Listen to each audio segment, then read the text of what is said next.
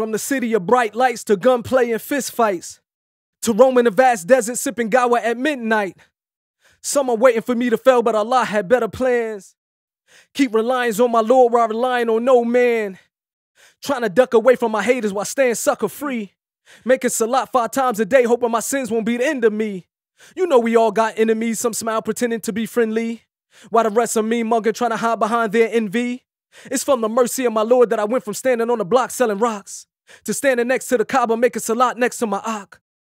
Of course I come in peace, but I'm still fascinated with the Glock. And if you run up on me the wrong way, then you would be treated just like a op. I could turn the other cheek or I could turn and grab my heat. Islam is a balanced way of life, so remember that when you're approaching me.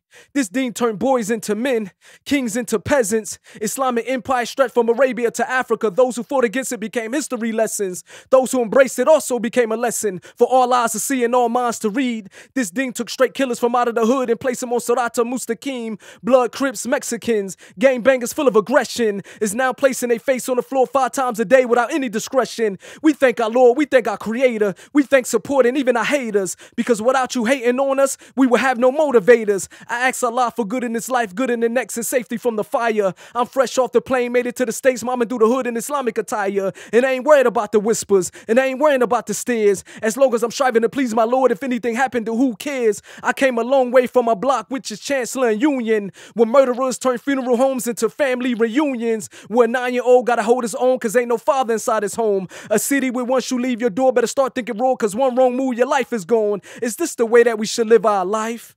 Is this the environment that you really think is right? A place that's doomed with no bright future in sight. Elders rejected us, but the streets embraced us, so we had to learn to fight. To you, it might be wrong, but to us, this is all right.